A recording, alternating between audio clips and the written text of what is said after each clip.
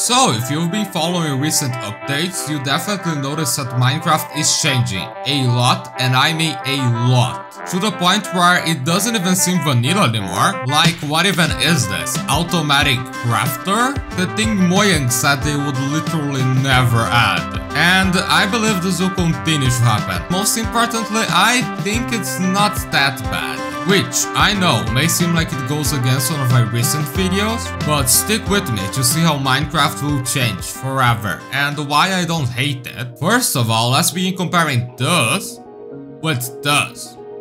Especially the Warden. I mean, let's be real, nothing about this reminds you of the old Minecraft, and that's because it's simply not the same thing. Just look at who made the Warden, King B-Dogs, the literal creator of one of the best mods in all of Minecraft history, the Aether mod, and now he codes for Minecraft. So let's check some Aether mods to better understand what I mean. We have Rock Eye Thingy, or in this case, Naris is the slider, who slides around the air or something. But I think the thing that makes Rocky here different from your average Minecraft, well, everything, is that when the fight starts, it traps you inside with it. You can't destroy the wall blocks, it's restrictive, which is kind of weird for a game based on placing and breaking blocks to just make this mechanic essentially irrelevant. Now, the Warden. There is one key thing about it that even Mojang says. It's not a mob that you are meant to fight, it's a mob that you are meant to avoid.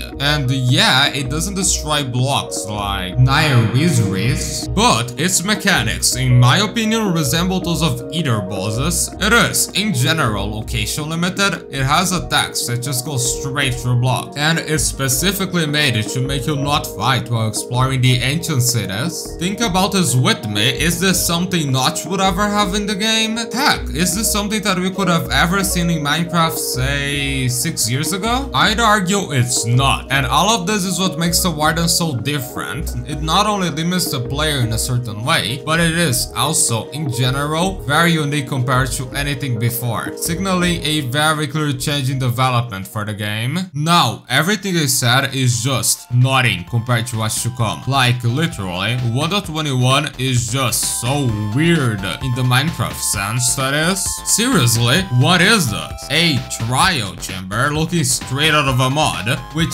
isn't bad, but this type of structures with, well, procedurally generated chambers is not the kind of thing you would expect from vanilla Minecraft, and it's also a thing we've been asking for years, which normally, knowing Mojang, is how you can tell something is not going to be added. But on a serious note, what I mean is, this resembles more the structures of mods like Aether or any of the other how many mods are things like this? Well, a lot of them. The more back in time we go, the most alien new Minecraft seems in comparison. There is one thing that's kind of old and a bit forgotten that I think marks when Minecraft started losing its 100% sandbox concept, the ocean monuments from the 1.16 update that came right in with the Wither boss, and it features quite a lot of things I mentioned before. The mining fatigue of the Elder Guardian is the biggest example of a restrictive mechanic in Minecraft. It literally makes it so you can't break blocks. Kind of the key thing about the game, and the attacks from Guardians literally just go through them. I'd argue this is kind of the reason why this is one of the most forgotten things in Minecraft. It doesn't have any interesting loot, and it just never fit in the game that much until more recently, where it certainly isn't forgotten. What did you even get for exploring it? Sponges, and there wasn't anything else to do in the ocean, except for ocean monuments, sand, gravel, and squids. We'll come back to those later, but the most important thing we have to talk about is this isn't limited or even mostly about mechanics, it's about the design of Minecraft itself. So, design, I would say the clearest delimitation of when Minecraft became a quote-unquote new game is the texture pack changing 1.6.1. I mean, it literally changes everything about the way that the game looks, but with time, this change in design language is not limited to blocks and items. Mob design is just not the same thing at all, and all I'll use the biggest example of this, the gas. Look at this blocky thing. I mean, this incredibly pixelated design is literally just a flying block with tentacles that move in always the same way. No fancy movements or animations. The attack quote-unquote animation is just a sprite change between the two different faces that exist, and the pixels don't even follow the pattern of other mobs. They're much bigger than on anything else in the game. Let's compare now to the cutest mob in Minecraft, a face that everybody loves, the Ravager. A big mob but with pixels to scale and this beautiful complex attack animation. And no, this wasn't made by a modder, this was made by the Mojang team. What was made by a modder who now works in Minecraft, aka the same warden guy, is the Strider. Look at the way it walks, this cute thingy. I think it tells you everything about new Minecraft. It's no more stuck pixels and simple movements. It's cool animations, fluidity,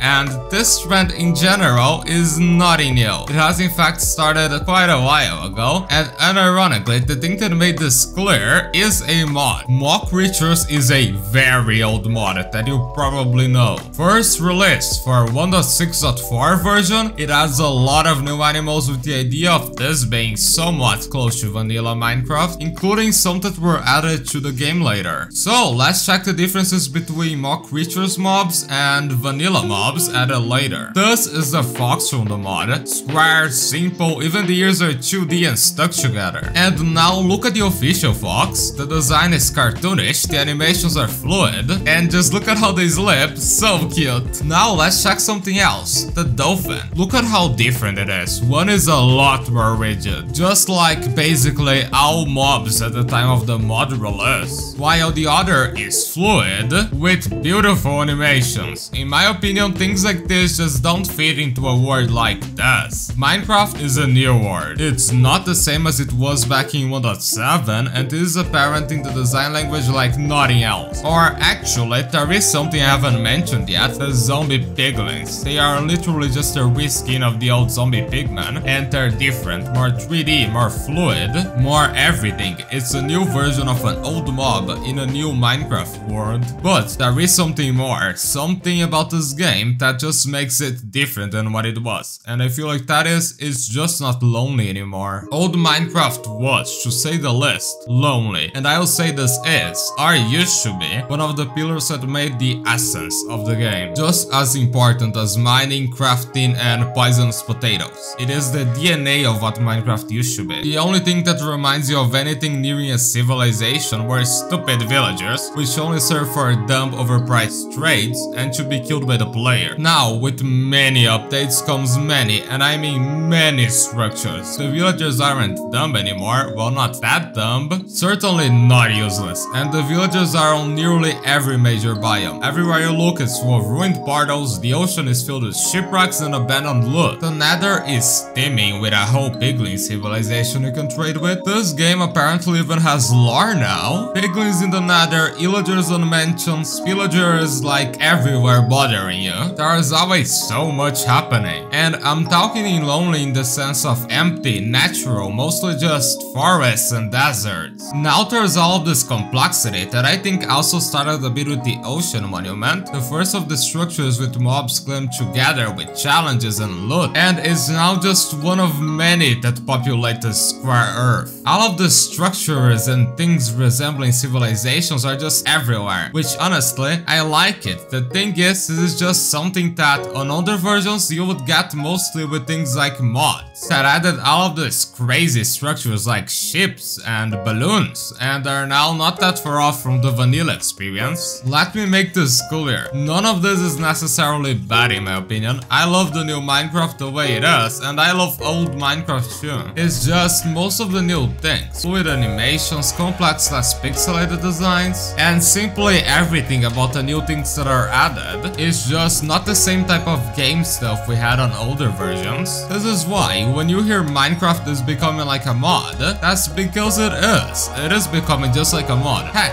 everyone is talking about the automatic crafting, which is literally something Mojang said they would never add to Minecraft and was present in many mods. But trial chambers and just procedurally generated dungeons the way they are adding are just something present on so many mods too, including the aforementioned mentioned Aether mod, and it never materialized in game until now. I think all of this, a lot of it made literally by a mod creator who now is one of the main developers at Mojang, tells you everything you need to know about the future of Minecraft as a whole. You can expect the game to be less and less vanilla and more complex and mod-like. And honestly, this was certainly going to happen. I mean, there's just so much you can add while trying to keep the origin of Minecraft intact. And if that's something you're interested in, there is a mod that tries to do just that. Check the video in the corner about the Better Than Adventure mod. If you like this, I'm sure you will love that video. But let me remind you, this is not an indie game made by a small team anymore. It's a billion-dollar game